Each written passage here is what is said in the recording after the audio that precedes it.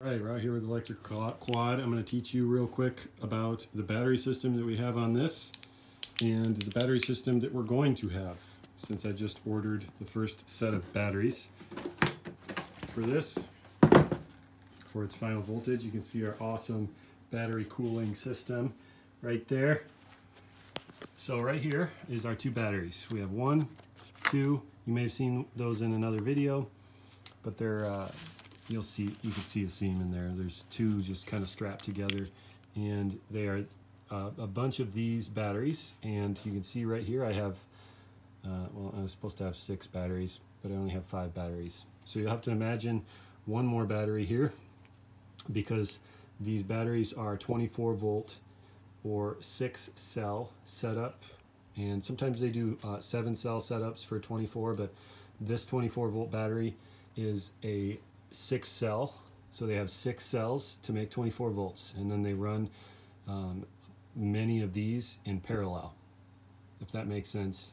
So 24 volt of this right here, these batteries wouldn't last very long, but if you run lots of these in parallel, that's how you get a 1 kilowatt hour 24 volt battery, and then another 1 kilowatt hour 24 volt battery. So that's the batteries we have in here, and you may have seen those in another video when I was soldering more wires onto the leads here.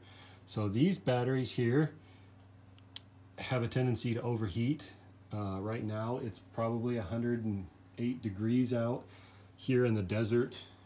We live out here in the desert, and it gets very hot. So really, honestly, I can't even run this thing midday, maybe start it up once or twice, and by then the batteries are already too warm. So that's kind of the case with these batteries. If I split them apart, they would cool a little bit better, but they still, it's just not enough to air cool them. So there's battery cooling systems, but I don't really want to get into that with this quad. That's just way overcomplicated for our setup with a breaker. So I'm going to show you the batteries we just ordered, take you in and kind of show you what we have versus what we're going to have. And so let's hop into the garage. Okay, so here we are in the garage.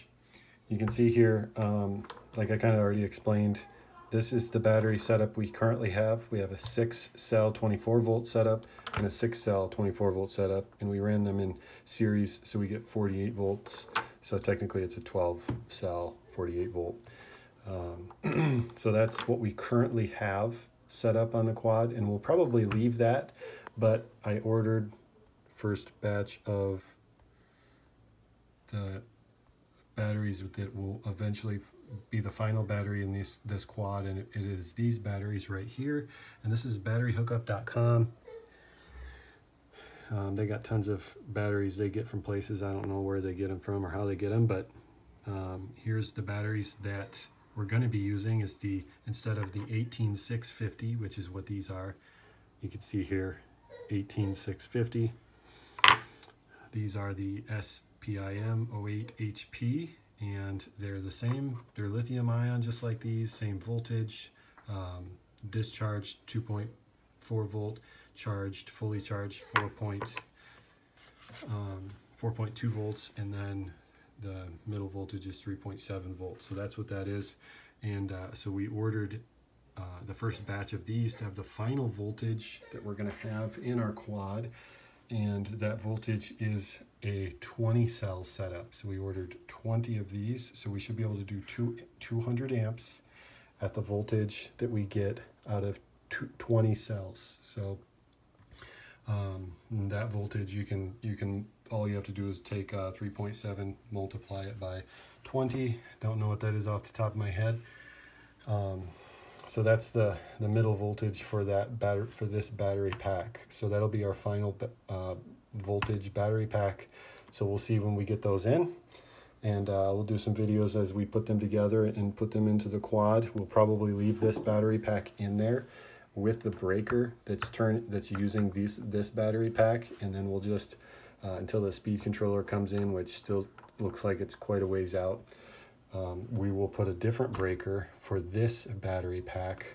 Maybe once we get at a higher speed, we'll flip this battery off, turn this battery on, and we'll get more speed out of a higher voltage.